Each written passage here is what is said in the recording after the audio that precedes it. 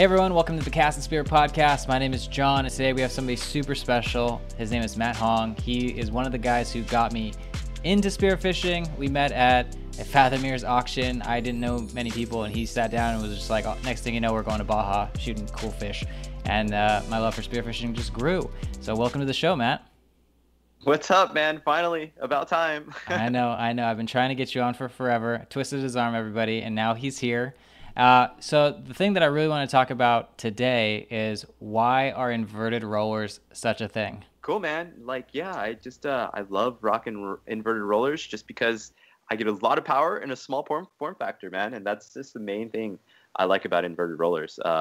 You can use a longer gun. I'm a smaller guy too, so I forgot to mention. I'm a smaller guy, and I tend to dive in waters that aren't so clear. But, you can using a longer gun for me is just a little bit something that I prefer not to. I like to dive deep, and I like to dive in dirty waters, and I like to shoot big fish. So having a smaller gun really works out for me.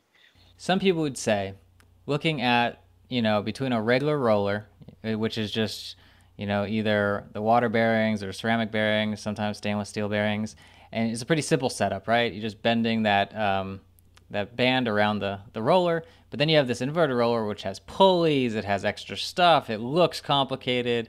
Why is it not like too much stuff going on? Does it really give you that much benefit for all that complexity? Right on. All right, so just to kind of break it down, I like inverted rollers for pretty much like three main reasons. Number one, I'm getting so much power for the length of the gun. So compared to a traditional gun, compared to a traditional roller, an inverted roller is going to get you a lot more power for a smaller package in comparison. So what I'm rocking right now is my all-round gun is a 100-centimeter inverted roller, and that system can sling like an 8 mil shaft, which is way thicker than your traditional shaft, at the same speeds with even less recoil than a traditional roller. So you put all those things together, and I really like it. And then you get some bonus features that I like a lot over regular rollers because I used to rock rollers, traditional rollers. And basically, the things I like about the inverted roller, or what an inverted roller does, is what a traditional roller does, but better. So let me go through that. First thing is when you're reloading a traditional roller, you have this small little gap in the muzzle that you're trying to feed the shaft through. And that gets so annoying under the water. So with the inverted roller, you have this big wishbone about, I don't know, a 2-inch diameter hole that you can shove your shaft through as you're reloading. That doesn't get hung up on everything. So I could reload like the primary stage a lot faster. And then a second advantage that I really like too is that they track a lot better than regular roller guns. So on a roller gun, a traditional roller, you have a band sitting on bottom and then it rolls over to the top. So basically you have, a set of bands on the bottom side of the gun and then on the top side of the gun.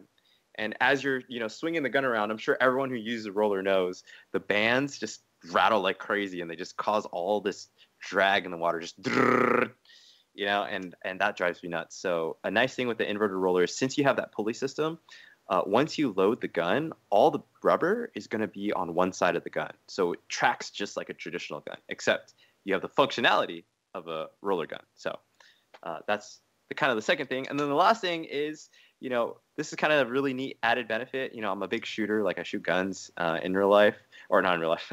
I shoot guns like real firearms. And one of the things that is important is your sight picture, sight alignment. And with the traditional gun or with the regular roller gun, you have the rubber that sits on top of the gun and on top of the shaft. So when you line up to present on a target, like a fish or whatever, the bands actually obstruct your field of view or your sight picture when you're lining up and taking aim at that fish.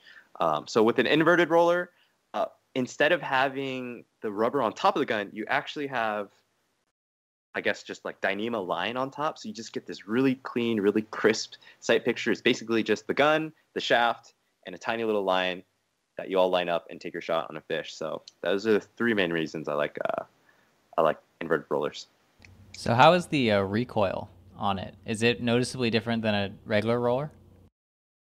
Oh, absolutely. That's one thing I forgot to mention too. Is like Yeah, just this last trip down in Baja, I took some kind of stupid shots with my inverted roller just because of the fact that there's zero recoil. Everybody like complains and was like, dude, why don't you just man up, and use a traditional gun, like whatever, the recoil, just suck it up. And you got to realize that, sure, I mean, I could shoot a traditional gun all day. The recoil doesn't really bother me all that much, but it's so beneficial to be able to shoot a gun like upside down, which I did this last Baja trip. I went upside down. I didn't even level out. I saw a fish, pulled the trigger upside down, and then I had like a yellowtail that kind of came at me at a weird angle. Instead of like, swinging the gun and getting my form proper, I just kind of flicked my wrist 90 degrees and shot the gun like 90 degrees to my right, and there's like no recoil. So compared to a traditional roller, you still get a little bit of a kick, just because of the way the mass is distributed. You're still sending rubber forwards, as well as the shaft forwards, and you get a little bit of cancellation with the traditional roller, but with the inverted roller and the pulley system, when the shaft flies forward, all the rubber is coming backwards at you. So those two forces really cancel each other out, and you'll notice it. You can shoot like I said, with your wrist completely bent 90 degrees or upside down. It's a real nice advantage of having no recoil. Oh, another thing I forgot to mention too is you can learn your gun better when there's less recoil.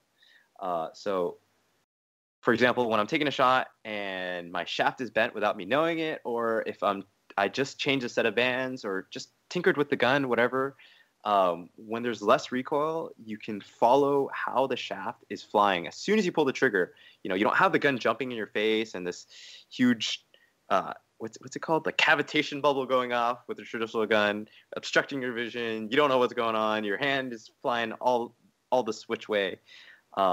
When there's less recoil, I pull the trigger and I can just watch the shaft fly. It's kind of trippy how little recoil is. Literally, you pull the trigger and you just see the shaft fly away and the gun doesn't even kick. It's nuts.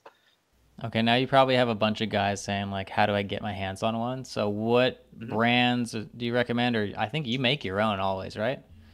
Yes, sir. So you can either make your own, man, or I recommend getting in touch. Mr. Joints has been the guy who took care of me from A to Z. He makes some awesome guns out of Tahiti, custom made, Burmese teak, badass the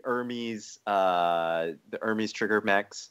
So if you want to get like a custom gun, even though, his pricing is a little bit up there, but what you're paying for really is to get the gun dialed in. And if you want a really good first inverted roller experience, definitely reach out to him. He has a 100 centimeter gun and then like a 130. So those are like the two inverted options. He might have more, so get in touch with him. For me, though, I also use guns that I put together myself. That's another thing I would advise is, if you're going to get into this, learning how they work from the ground up and putting the gun together yourself is definitely a beneficial aspect of it. But like I said, if you're looking to just get something out of the box and have a great experience out of the box, reach out to Mr. Joints. So tell me, if I wanted to build my own, which I kind of do, I've put one together with you a while back, but that gun didn't come home with me, so I feel sad, and I need to I need to probably make my own just to say I did it. What am I doing from the handle all the way to the shaft? What am I picking for the best components? All right, so we'll go tip to butt, and starting with the front, you definitely want to get an inverted roller muzzle. A few companies make it. You got the MVD G3. But my favorite that I've been rocking right now, and you can get this through Spear America, just talk to Petros. He can hook you up with the components that you'll need, is the Seagull Sub inverted roller. So Seagull, I think, is out of Italy. And I like it because it's got these two large roller heads, and routing the line through the muzzle is super easy with how he has it set it up. So you got a Seagull Sub roller muzzle. Moving on to the back or to the middle of the gun, you have the pulley system. And in terms of pulleys, there's a lot of companies that are doing it right now. Like, I'm actually experimenting with using a bunch. They're not too important. You just need, honestly, a set of small pulleys. I'm using some sailing ones from Ronston. It's like the smallest size pulleys that you can get for sailing at West Marine. Or you can also look at Hermes. Hermes is selling a bunch of hardware in terms of inverted roller pulleys. And then moving to the back of the gun, you just want to make sure that you have a trigger mech that can handle a hot load, because you are going to put some serious stress on this trigger mech. Just to kind of like put that in reference, The last gun build that I did, I loaded it super hot with like 4 extra kicker bands and like a primary stage band. Not 4, 3 kicker bands and a primary stage. And it actually seized up the trigger mech because I was using this cheaper one. I'm not going to say who, but I went to pull the trigger and the gun would not fire. So just because it was loaded so hot in the trigger mech. So definitely recommend either Meandros has some really rock solid trigger mechs. I think they're the Meandros.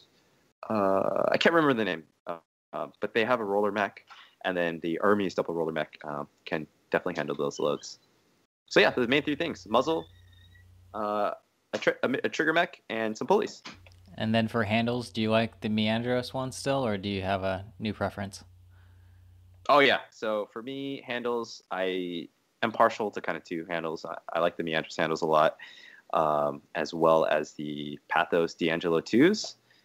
Just because of the grip angle. Like I said, I shoot firearms, so with those grip angles, this is something that I'm very comfortable with, very used to. You also get a couple nice bonus points because it's a reverse trigger mech, so the shaft is going to come all the way back as far as you can just to get that little extra, band stretch. And then on top of that, the trigger mechs are pretty bomb proof. So yeah, the D'Angelo 2s or the Meandroses. So what's the last thing you want people to just know about inverted rollers? Is there like one key takeaway? Yeah, so I mean, they all have their own place, So even though I use inverted rollers a lot, there's still a place for traditional guns, and there's still a place for regular roller guns. And so I just want people to know it's like figure out what you're trying to do, and then kind of build your loadout based off of what you're trying to do. And the main reason I use inverted rollers is because I like practicing for it. Because for me, the biggest trips of the year are going down to Baja. And down there, we got some pretty bad viz. Not bad, but not great viz. So I want a shorter gun, but then there's big fish. There's groupers that are up to 100, 80 to 100 pounds, or yellowtail that are like 40 pounds. So I want to be able to sling that steel, a thick steel with enough power to penetrate those fish.